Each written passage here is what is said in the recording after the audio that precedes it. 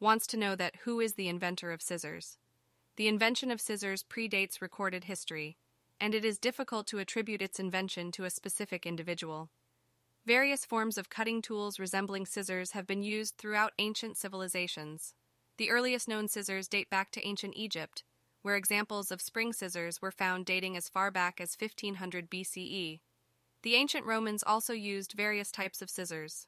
While we cannot pinpoint a single inventor of scissors, it is safe to say that the development and refinement of scissors as a cutting tool have occurred over centuries, with contributions from different cultures and craftsmen.